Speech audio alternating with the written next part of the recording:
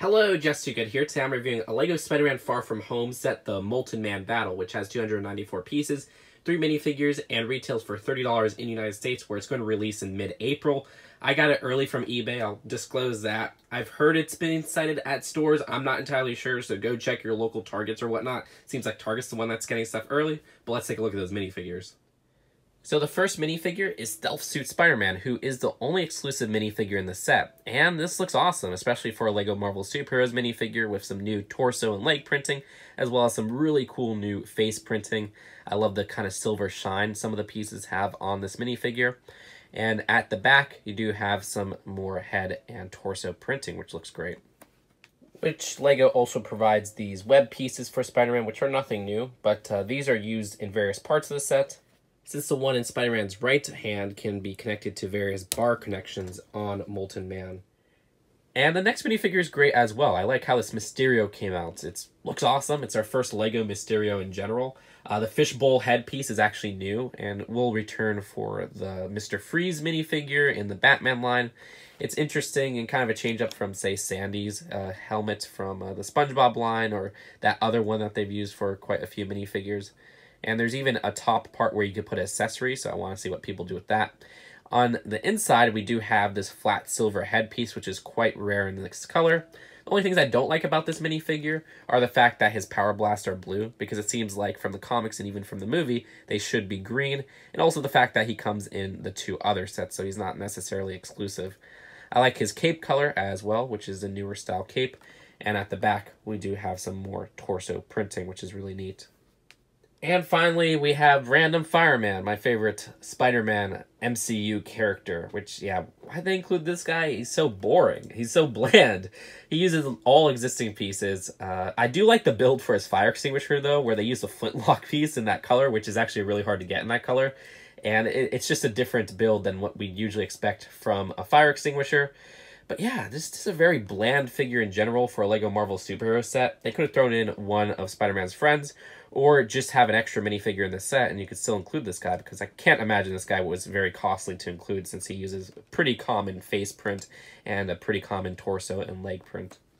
So taking a further look at the build, right off the bat, this looks a lot like the Crystal King from LEGO Power Miners, which is not a bad thing, because that is very unique and a very beloved set. It came out 10 years before this, and this has a very new twist to that, where it looks like it came straight out of the street, and I really like that idea in general, and they execute it pretty well here. You'll see with the various parts. Like right away, you'll notice how there's this car right here, or how there's this stoplight pointing out right here, which says Crater Road, and that is a sticker on a tile.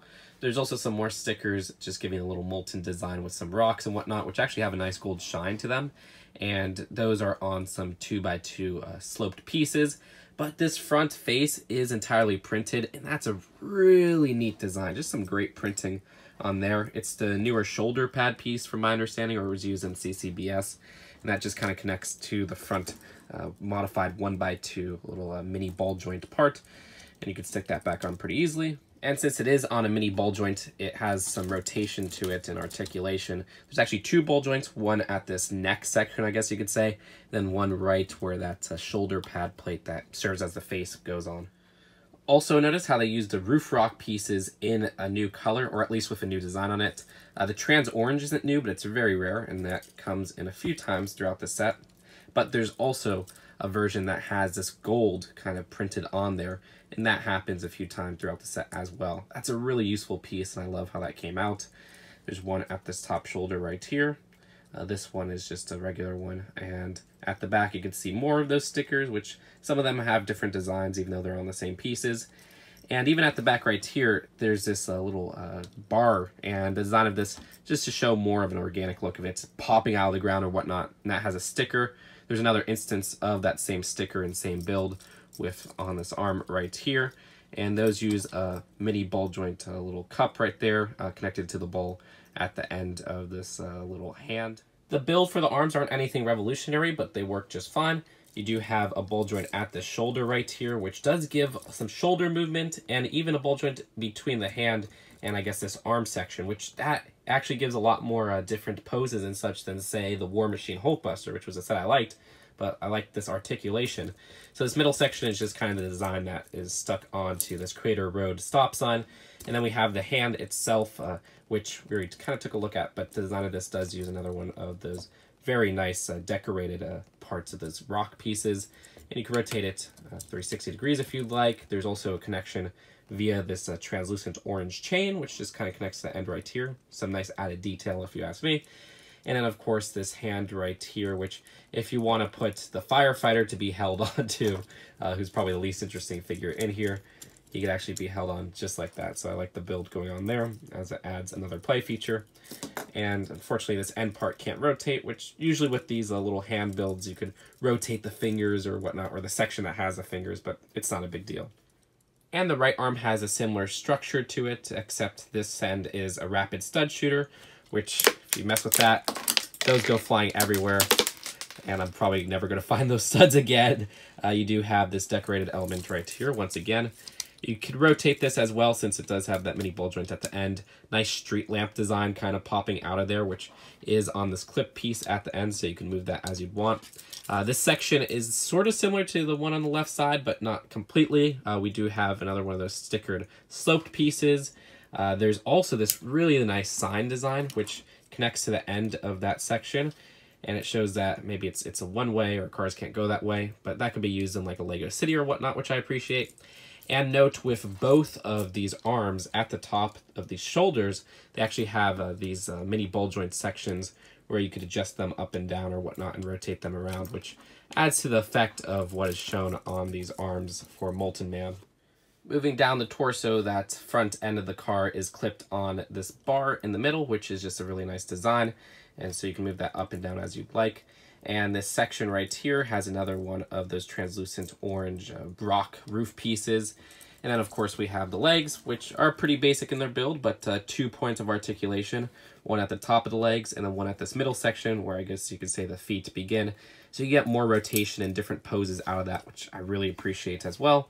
A nice one of these decorated ones with the gold on it, and all around this does not look bad for the legs. And let's get some poses out of this guy. Replacing those missing studs, he looks a bit like Mega Man in this pose.